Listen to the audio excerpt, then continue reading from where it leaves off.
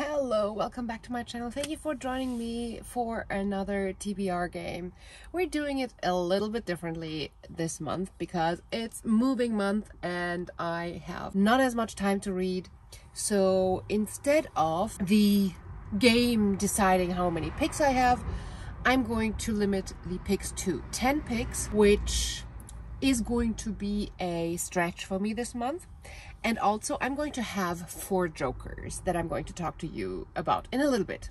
First of all, welcome to my new setting. We're in the van. Yay! I don't have a bed anymore and the apartment is almost empty. The first week of July is going to be all getting the apartment up to a standard that I can hand it over back to the landlord, and then it's off to business trips. A new segment that I want to introduce into my TBR game is going forward. Now that I'm starting my new journey, I want to go into doing reading vlogs again. And whenever I'm going to release my TBR game of the month, you get to pick which book I should be doing the reading vlog for. So for let's say about a week or two, just put into the comments a hashtag and then the title of the book without spaces. So if it would be I Am Pilgrim, you write hashtag I Am Pilgrim, no spaces in between the I and M and the M and Pilgrim, and that's how you would vote for this book to become a reading vlog. And I will then read it approximately in the second half of the month. I will usually have the cutoff between like 1 and 2 weeks after releasing the video, and you get to determine which one I then do a reading vlog for. All right, so if you are unfamiliar with my game, I do play hook-a-duck. I pick a duck that has a color on the bottom. The color stands for a genre or category, and then after picking a color, I also pick a card that gives me a prompt that I have to complete in that category. If I, at the end of the month, do not complete all the books that I have picked in one category, I have to do a challenge that somehow correlates with that category, and those you get to watch. So go and check out my playlist for the punishments vlog. Black stands for sci-fi and ethnofuturism. Green is for any type of arc, and usually my game is determined by having picked 2 arcs. So that's like, usually it can go up to, in theory, 90 books that I have to read in a month. Red is a contemporary, so anything that plays in the now. Then we have purple for historical fiction, yellow for out of my comfort zone. This can include horror, non-fiction, romance, short stories. There's a few things that I would consider out of my comfort zone. And then last but not least, orange is for fantasy. We have a new pond because I'm not taking my big pond with me. All the books up here are the physical books that I have in my van and that I intend to hopefully get into the TBR game. I have 4 jokers, and other than that, I only want to choose books that I either have purchased as an audiobook or that I have as an ebook, because all of my other physical books are already stored away. I have 6 banana boxes that I have put into my brother's basement for storing them. Now my 4 jokers are these 4 lovely books, and these have been picked by my nieces. 2 of my nieces got to pick the books that I have to read, and I have to incorporate them in this TBR. And I'll tell you why they chose these 4 books when we are incorporating them. All right, pick number 1. And pick number 1 is a fantasy book, and we have to do a fantasy book that is a subscription book box. Now, a fantasy book in a subscription box, this is not a fantasy book that was in a subscription box, but I do believe that The End of the Day is considered a fantasy, and it was in a subscription box. Pick number 2. Let's pick a pink one. There we go. Black for sci-fi ethnofuturism, and I do think we have 1 up here. Let's see if the prompt allows us to choose it. Have I read it? Well, yeah, I'm pretty sure that Children of Time has been on my TBR a gazillion times, it definitely qualifies for Have I Read It. Have I Read It pretty much looks through, did I have it on my TBR in the past year and not read it, and is it on that list? And I'm 100% certain Children of Time, yeah, it is on that. Pick number 3. Let's go with you. Arc. We have one arc up here that's officially an arc, and the prompt is, have I read it? Well, technically I don't think I've put this on my TBR last year, but I've put this on my TBR last month, so I'm gonna count it this time. Oh shit, I've been like through my watch zooming in, I'm so sorry. Next pick, it's pick number 4. Sci-fi ethnofuturism. We do not have another sci-fi ethnofuturism on my list, but maybe we have one in my audiobooks / ebooks. We're gonna find out if we are going for a Joker hardcover.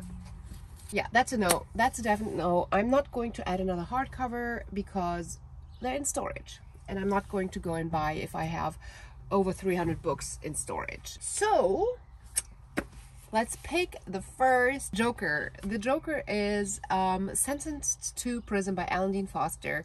My niece Lucy picked this, and she just thought the cover was so fun. It looked so intriguing, like a lot of action, like Krawall and Boom. And she was totally intrigued by that, and she loved it, so this is why she picked it. I am to report to her if it is Krawall and Boom indeed. Pick number 5. All right, and we have red for contemporary. Do we have contemporary up here? I do not believe we do. We do not have contemporary in there, but maybe we have an audiobook or ebook. And we are doing shuffle music. Ooh, I love this prompt. So what we are going to do, we're going to take my phone that I'm recording with. That doesn't work. That does not work. So let's see if we can do it on my laptop. And shuffle music pretty much means I go into my library and shuffle my whole library. We're going to go with my favorites and more, based on my listening habits over the past something.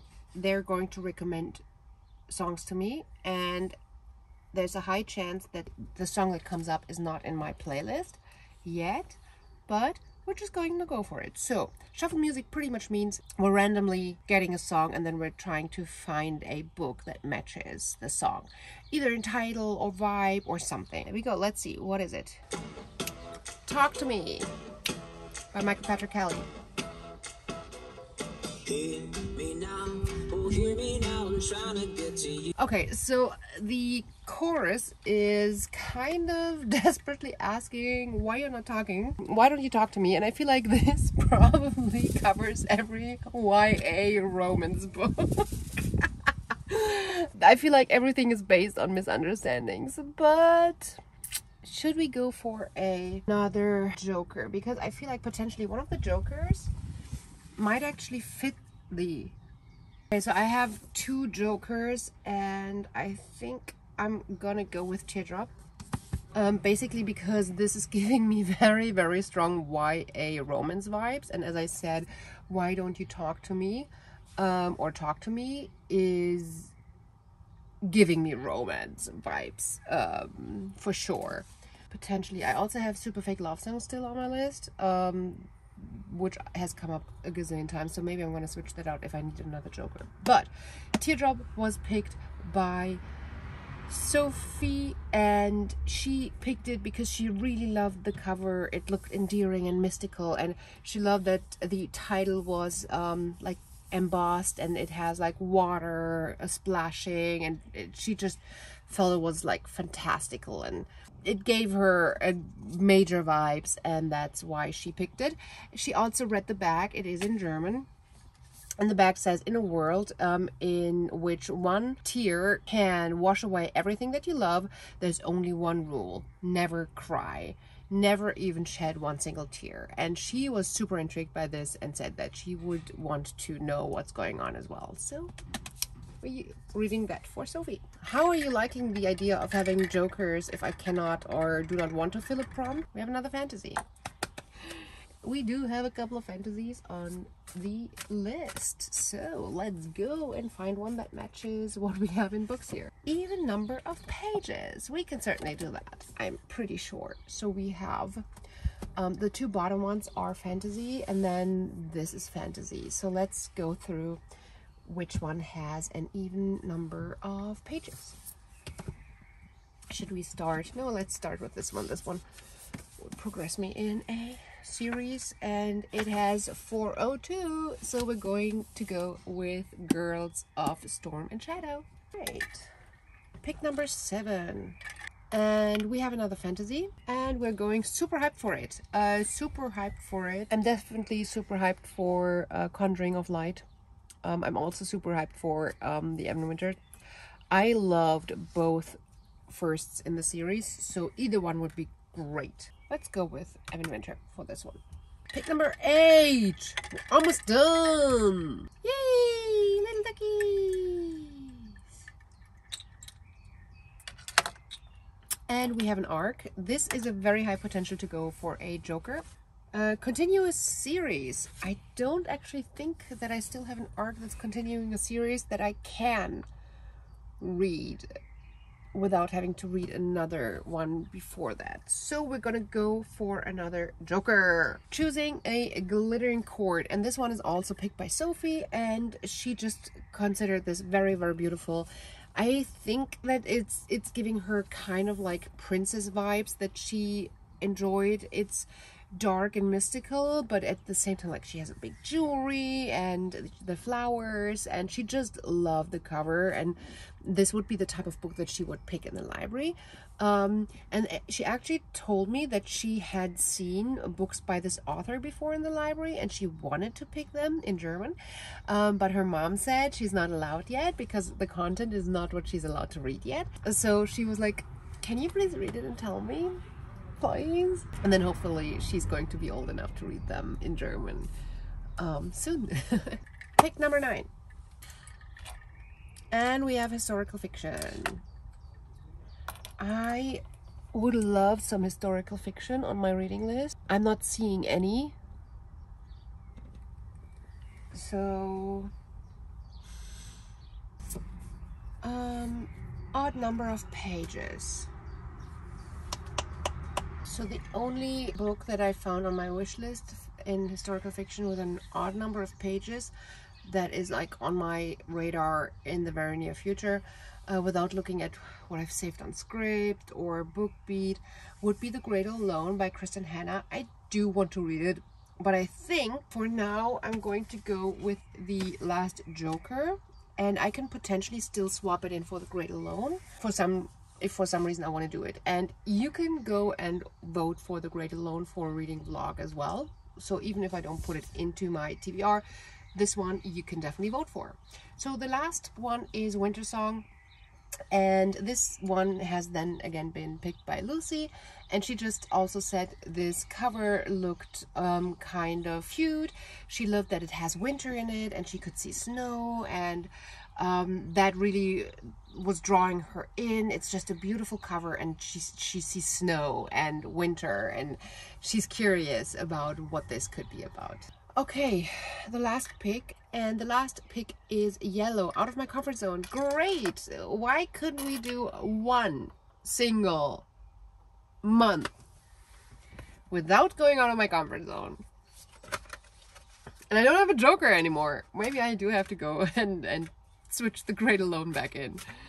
Let's see. All right. Can we make one of them work with out of my comfort zone? Less than 250 pages. Well, neither of them has less than 250 pages, so that's not. So there's one more book in my van, which is a non-fiction that I actually really love reading, and I've been reading parts of it for the second time. It officially is a non-fiction, so officially it's out of my comfort zone, even though it's one of my favorite books right now.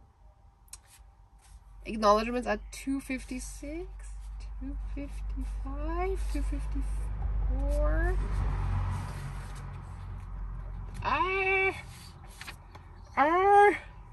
It has 253 pages. We're making it count, right? It counts. it counts. Does it start on page 1? Well, with an introduction it does. Okay, yeah, I'm making it count. We're choosing this one for out of my comfort zone, and it's a fabulous book. If you're interested in cultural differences and in how cultures work together. All right, there we go with our 10 picks. I'm going to put all the books back into my bookshelf up here. All right, this is it for today. The little duckies have done their job, and my nieces have done their job. And I hope to see you again on my channel real soon. Don't forget to vote for the reading vlog. Bye! Just loving this moment. Can we stay here forever?